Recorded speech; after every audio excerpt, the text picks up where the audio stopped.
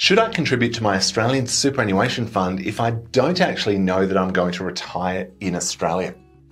This is a common dilemma and a common challenge faced by so many Australian expats. So what do we do in this scenario, and what would we recommend as financial advisors?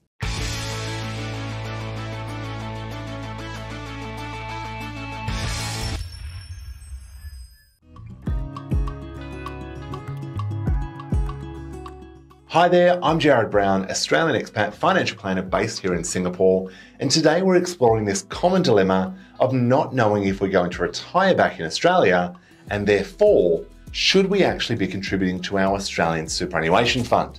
What if we retire somewhere else and that money becomes taxable?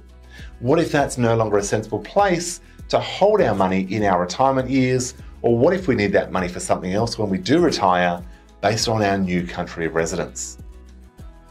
Well, the good news is that once you reach 60, that is the age 60, and achieve or reach a condition of release, which for the majority of people is ceasing an employment arrangement, so leaving a job, you could go and start another, but providing you have ceased an employment arrangement, you could then access your superannuation in full, tax-free in Australia.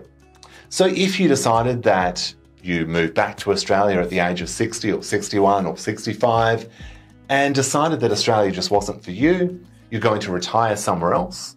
Or if you decided that you actually want to spend more of your years in another country and just spend summers in Australia. Or maybe you enjoy the winter, but you don't want to be there the full year round. The good news again is you have full access to your superannuation fund. Now, you may decide that your super is still the best place to draw that tax-free pension income and go and spend your time overseas. But of course, it comes down to your own situation of what makes the most sense for you. But the good news is that if you do steadily build up your superannuation over time, it is not going to restrict you or hamstring you when you do reach those retirement years.